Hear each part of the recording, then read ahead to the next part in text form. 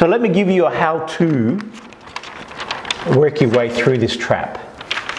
All right, how do I break the cycle? And this is where mindfulness kicks in. So we talked about this process last month. But the first thing to understand, if I want to break out of this cycle, knowing that my feelings create my thoughts, and my thoughts create my feelings, and sometimes the other way around, I can get trapped in that. What I want to do then is connect to the present moment. And one of the simplest ways you can do that is to find an anchor. Okay, and you don't have to be quiet or anything, you just need to find an anchor. The most convenient anchor for people is their breathing. Yeah? If I get all these thoughts and emotions in my head, I need to bring everything down to my body. And the best place to do that, get out of my head and into my body. So I can use an anchor of breathing. Some people use an external anchor. They have pictures, they have a flame, whatever. But I'm saying the most convenient one that you can carry around is your breathing. So you just take that concept of breathing. So I connect to the present moment. I'm just going to concentrate on my breathing for now. I'm trapped in here. If I get away from that and concentrate on my breathing, I'm able to allow feelings to be present.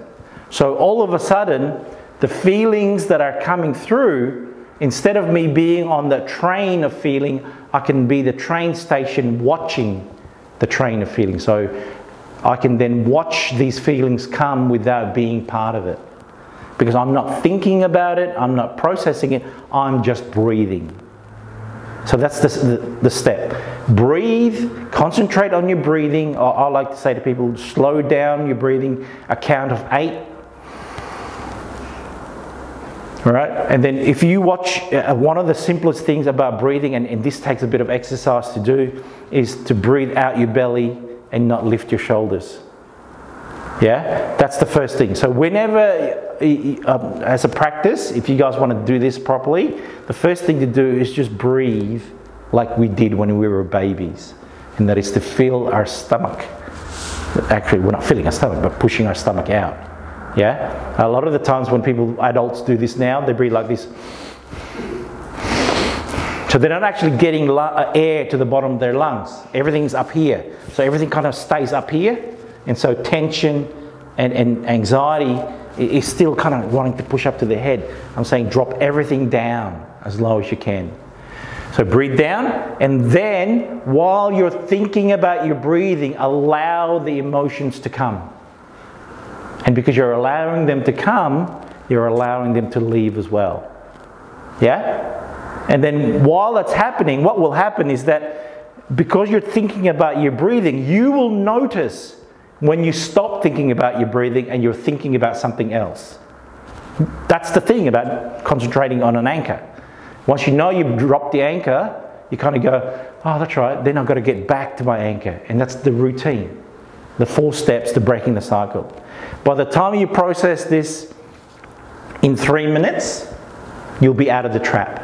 That's what I have to do when I start crying. Yeah? Because I get massive headaches. Yeah. So I just have to breathe. Tension. And then I'm concentrating on that. So then I start thinking, what am I crying over? Why? Yeah. Yeah, so I go through that whole. Yeah, good. Yeah. It is, like I said, it is an effective way. And for all of us that get caught in this trap, when we do, it is one way you can get out. Like I said, it can take 3 minutes, I mean, sometimes it takes longer, but 3 minutes is a really good time frame to give it.